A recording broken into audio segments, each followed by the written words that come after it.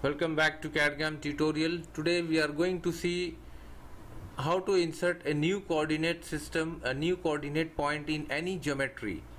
This is our origin point.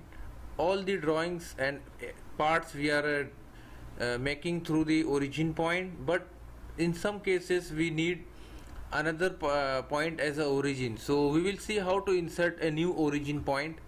First we will sketch and make one geometry. Okay, now assign dimension 200.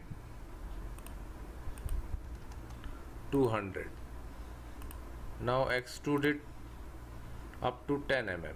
Okay, now in this body, see this center point as a origin point. Up suppose we want any other point as a origin point, so how we will insert this origin point? So just go to reference geometry, drop down the menu, choose coordinate system. Now see, this is our main coordinate main point.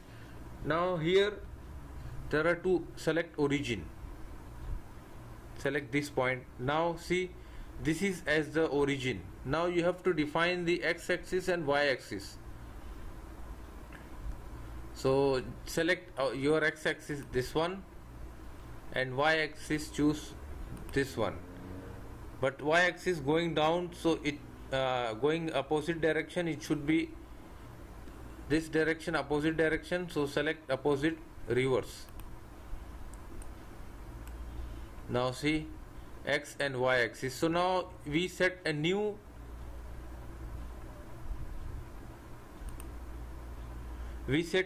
origin point or new coordinate system. Select OK.